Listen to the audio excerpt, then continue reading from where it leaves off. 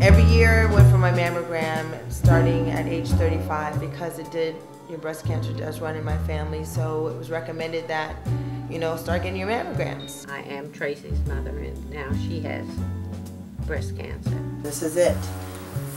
Goodbye, breasts. I love you.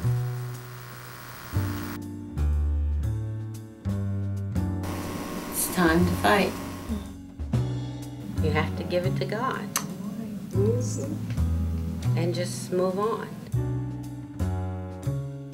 I have the best parents. I have the most loving, kind parents that you could possibly imagine, and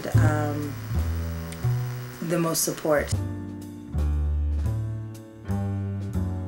The apprehension was great, but then there was a certain amount of optimism too.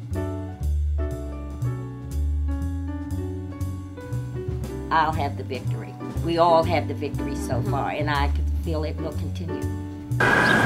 Woo!